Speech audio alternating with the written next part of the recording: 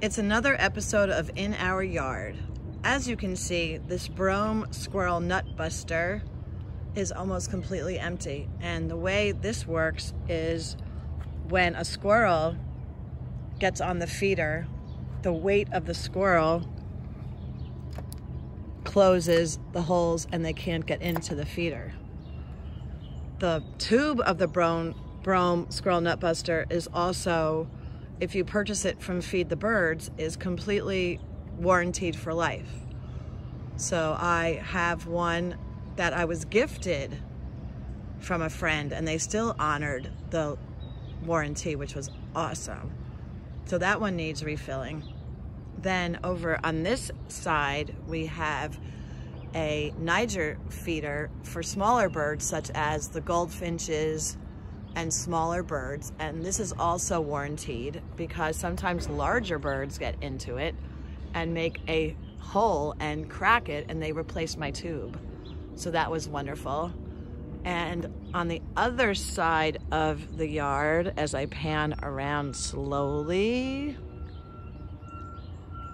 I have purchased a Carolina Wren box, and the reason it is special for the Carolina Wrens is that of the size of the hole and the shape of the hole. Carolina Wrens are small, brown, very loud birds that you hear in the mornings and sometimes in the afternoon, but have a very distinct call. You can Google them and listen and learn. But when you see the bird and hear the bird, that's when your brain learns the call better. And you can see the hole, and then there's also a latch at the bottom that you open when you want to dump out the nesting materials from the previous season. And I'm hoping that something will go in there. Those bigger birds, like the sparrows, can't fit because of the size of the hole. Thank you for joining me.